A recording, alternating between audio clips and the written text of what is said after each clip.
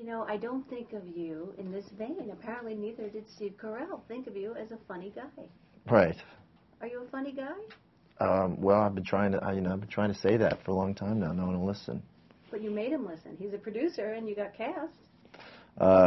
Yeah. Well, I actually worked with Steve a long time ago. One of the first things that I got when I moved to Hollywood, I was 17, and I got a part in a pilot that Steve was in. We both had small parts, and we didn't get to work together, but I was so enamored with him that I would go to set to watch him work. Really? And I remember one time I was watching him, and he was so funny that the boom operator threw down the boom. It just had like this laughing fit in the corner. And it was the first time I'd ever worked with someone that was so good it was a problem. His talent was disruptive. And I just Didn't happen with Justin Timberlake or Britney Spears? No. No, there's no one like Steve. So I thought, well, I have to work with this guy one day. And then he got on the Daily Show, so I watched him all the time. Then I watched all his movies. I mean, I even loved him in that Over the Hedge movie. Yep. When he played that squirrel that liked energy drinks. And I just thought, well, if I ever get a chance, so this opportunity came, I had to do it. All right, so you have an unusual job in this movie. You kind of have to, you describe it.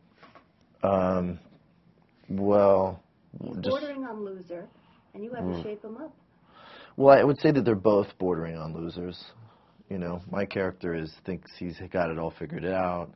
He's read all the men's magazines. He thinks he's doing everything he's supposed to be doing. He's wearing all the things that are in fashion. He's got all the, he's doing all the exercises he's supposed to do. He's got the house. He's got it all, and yet he's not happy. And he meets Steve's character, who's on the opposite end of the spectrum, but equally as unhappy.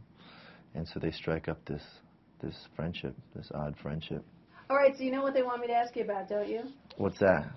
What's the craziest stupid thing I ever did for love? Were you Photoshopped? Yes. No.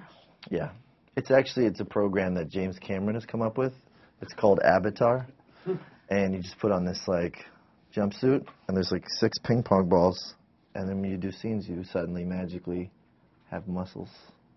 You're not telling me the truth. You're lying to me, Ryan Gosling. I'm not. I would never. Don't lie? I would never lie to you. Are you going to show me your abs? I don't have any ab muscles. Let me be the judge of that. I don't. Well, can you buy me a drink first or something? Jeez. All right. They also want me to ask you about the scene where you're in the gym. We had that scene to debut on Access Hollywood. Ryan is naked in the gym with Steve. His naked crotch is in his face. Okay. What was it like shooting that scene? You know which scene I mean. Yeah, I remember it. I've been reminded of it a few times today. Yeah. What was it like to shoot it was. Were you really naked? Well, I think. Well, I mean, yeah. I mean, I was covered. At times, most of the time. But it was funny. I don't know. I guess. Look, if you have to lose your comedic virginity, you want to lose it to Steve Carell. Great. He's very gentle. What is the craziest thing you ever did for love? There you go. Back to it. Well, I'd love to tell you, but we just met again, and in time I'll tell you those things when that's not on. Okay. I have to tell you. But I'd love to tell you, but that's on, so I can't. I love the intimacy of the scene of you two in bed. It was just so natural and so sweet, and I mean every note was right in this movie. The music was right, the intimacy was right, and then I read that you had lived a lot of it. Tell me about how that worked. Well, basically the directors are like the 2 old guys from the Muppet Show, and they just would sit behind the monitor and heckle, and they'd say, "Boring, be funnier, surprise me."